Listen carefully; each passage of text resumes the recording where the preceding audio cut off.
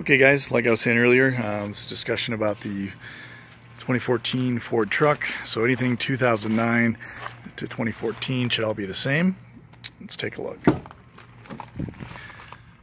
As I said in another video, I've added power-fold mirrors to this truck.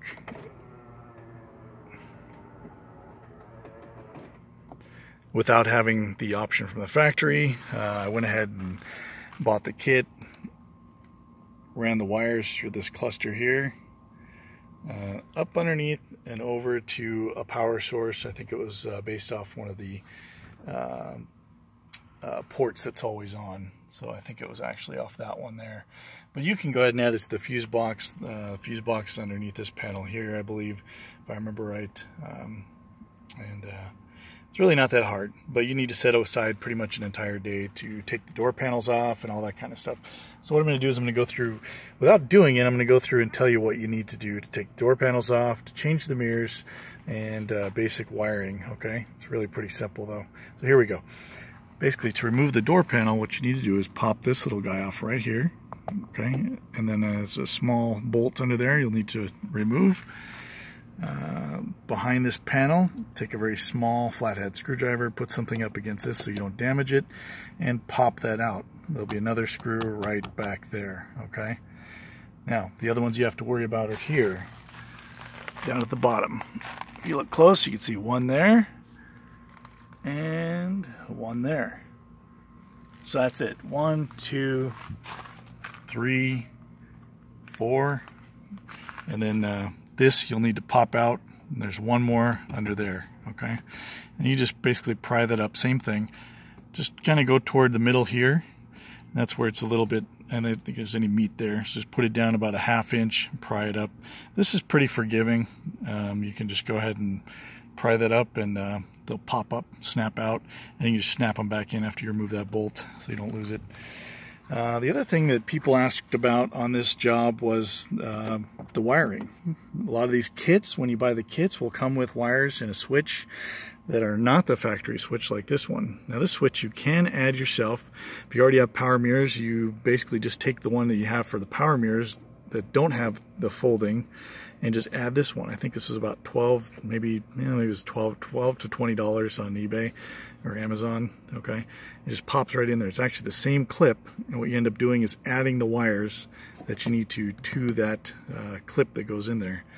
I'll put some notes in the field lower to show you where to put those, okay?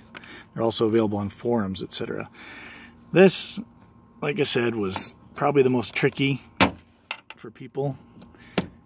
And you see how I just popped that loose? I want to show you this because it's not the easiest thing to do. But this is what I did. I drilled out some spares on this thing here and then ran them through. It's pretty hard to see it, I'm sorry. But ran them through to the inside of the body of the truck. That way it goes through the wiring loom,